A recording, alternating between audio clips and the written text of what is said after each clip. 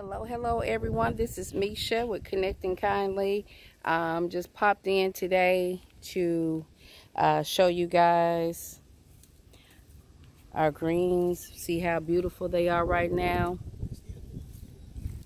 This is the only thing we have growing, currently, but look at the turnips that are just beautiful, and we love turnips. Hope everybody's doing well.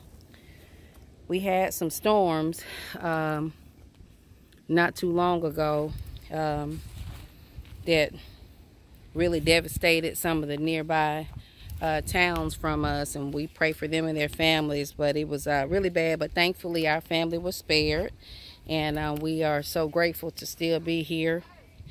James is on his lunch break and he's getting some greens. I told him he was real spontaneous because I was cleaning, but he wanted to just show you how beautiful the greens are. You can see how nice these leaves are. We love greens. They're real nutritious. Let's take a look. And it's really just a nice day in our area.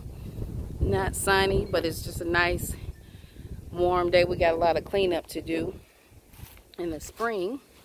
Rosemary is still there in the tire. Got some turnips here.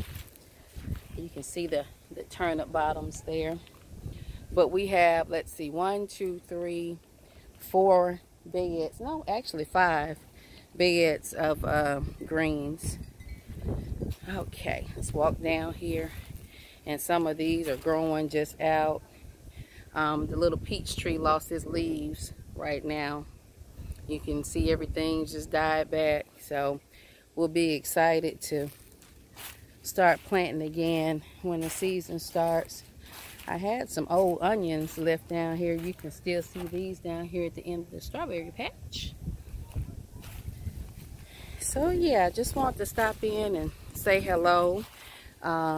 Please like, subscribe, comment, share with me what you guys are growing over the winter months, what your plans are for for spring, and just take care.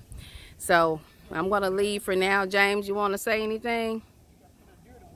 Oh yeah, I have plenty of deer. My brother-in-law has stocked the freezer with that, so we're thankful for that good organic meat.